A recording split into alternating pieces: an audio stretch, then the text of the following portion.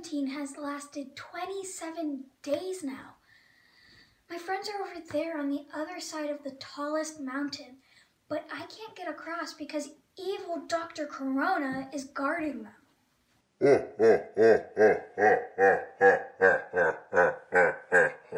Cookie, you're a swell companion, but I miss my human friends. I wish I knew what to do. Hey, why don't you offer a sacrifice at the Lake of Inquiry? The Lady of the Lake might have an answer for you. Cookie, you're a genius. I have a handful of frozen magical peas I could offer.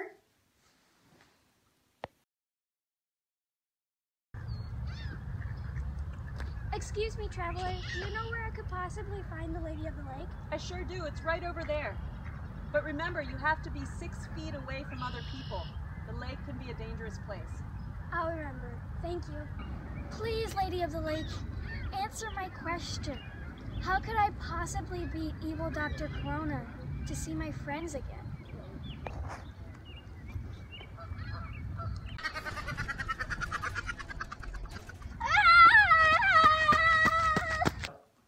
Well, Cookie, it's done. But how long until I hear back from the Lady of the Lake? I don't know about that, but I do know that it's bedtime. Let's cuddle and we'll worry about it in the morning. Good idea.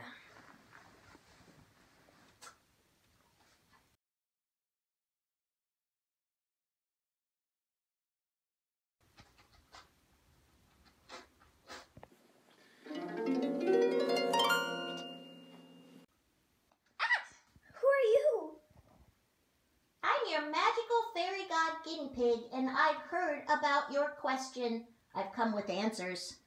Great, but I asked the Lady of the Lake, not you. We were having our virtual book club together and got talking. You know how it is. You should think about hanging out with your friends virtually, by the way. It's almost the same thing and is a great substitute for the real thing. Anywho, do you want an answer or not? Yes, of course. Behold, I will grant thee almost magical protection.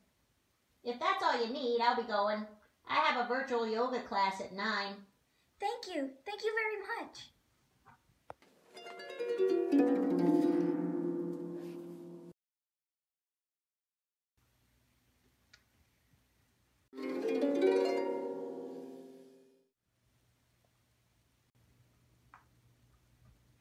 What's this? Ooh! Use Zoom? Oh! Oh! Yes! Wipey. Yay. Mask. Wow. Thank you, Lady of the Lake. Thank you.